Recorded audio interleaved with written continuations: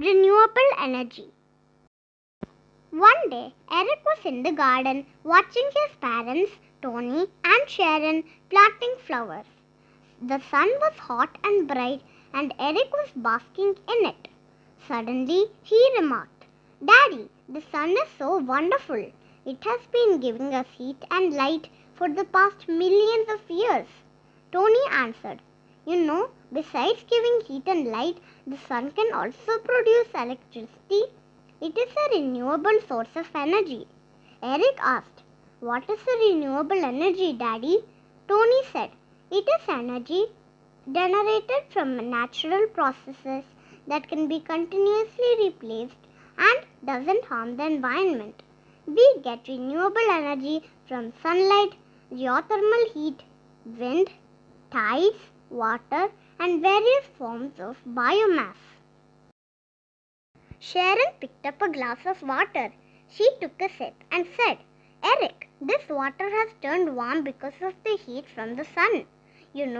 If this glass were a solar panel, it would have produced electricity." Eric asked quizzically, "How does a solar panel work?" Tony showed Eric a sheet of paper and said, "A solar panel is a flat panel like this piece of paper which traps the heat from the sun and converts it into electricity." Eric said, "Daddy, our school has a solar panel on the roof. Isn't that great?" Sharon answered, "That is fabulous. Your school cares about the environment and you should too." Tony continued, "We all should be aware of all the renewable sources of energy."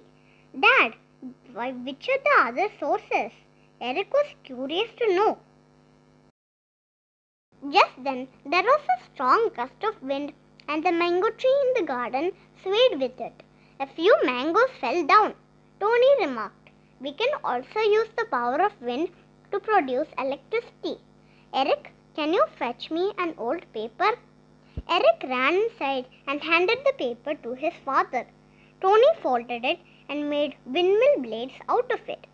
The windmill blades swiveled with the wind.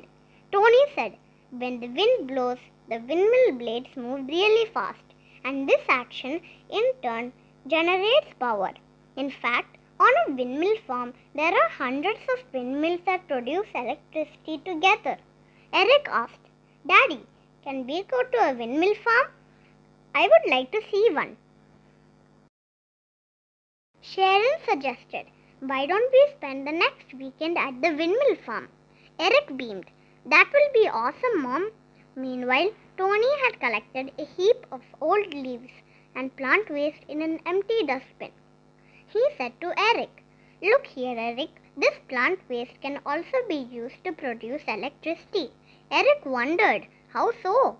Sharon spoke with this very simple technique of creating biomass where all the organic material derived from living things is converted into energy.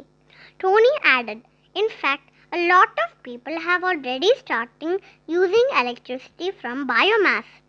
They went inside and Eric switched on the TV. A program on nature was being aired, which showed a rapidly flowing river. Eric remarked, "Wow, that river flows really fast." Tony looked up. "Do you know, Eric, even water can be used to generate electricity with the help of a turbine." Sharon joined in. A turbine is like a rotary tire with spikes that moves with the fast flowing water, and this movement is used to generate electricity. Eric commented, "So that means our rivers give us not only fish but electricity too?" Sharon beamed. "That is a sharp observation, Eric." Tony suggested, "Eric, I'll show you how a hydropower plant works." Excited at the idea, Eric exclaimed, "Let's do it, Daddy." Tony told him, "Okay, so fetch me some cardboard, a wire, a pair of scissors, and some glue." Eric ran inside to fetch these things. Tony cut the cardboard into a circle and made spikes out of it. He glued a wire from its center to one end and inserted it in a flat cardboard piece. This was done to keep the turbine steady and in place. Sharon told Eric, now take this cardboard turbine and place it under the running kitchen tap and watch how fast it goes.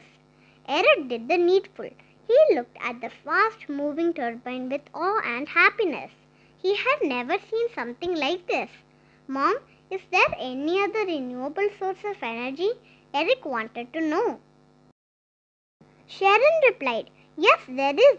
It is called geothermal energy. It is derived from the heat and steams that comes out of volcanoes and geysers. Tony added, it is not only used to produce electricity but also to heat buildings. Eric said, our teacher told us that heat and steam can be trapped and they never run out. Tony answered, she is right, Eric. It is because of this heat and steam that geothermal energy is a renewable source of energy.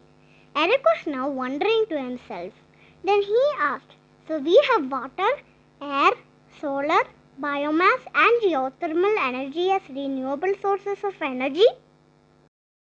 Tony replied, yes, and any other source of energy that doesn't deplete the earth's resources. Sharon suggested, I think we should leave for the windmill farm. What say, Eric? Eric exclaimed, I would love to, Mom. Let's go. And all three set out happily to the windmill farm. The end.